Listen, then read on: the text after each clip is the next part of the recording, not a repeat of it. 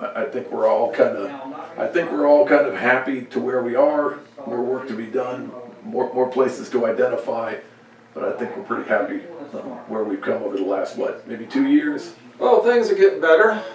Fishable, drinkable, swimmable water. Who's opposed to that? Anybody? No, not a person. And you and I can't talk about the dream of a river camp. We can't talk about the dream of an outfitter if the water's not agreeable. That's right. So you have to get it to a point before you can say ecotourism is a pretty neat thing.